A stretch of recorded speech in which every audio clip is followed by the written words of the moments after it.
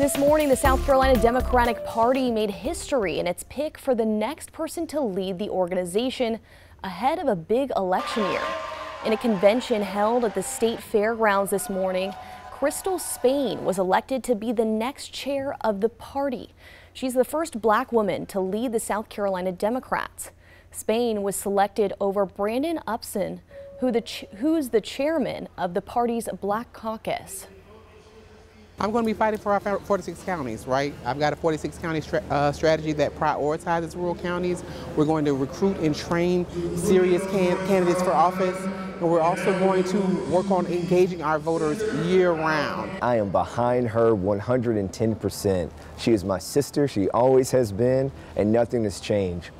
Now, Spain's election means 4 out of the 5 states where Democrats will vote first in the primaries next year all have black women chairing their state parties.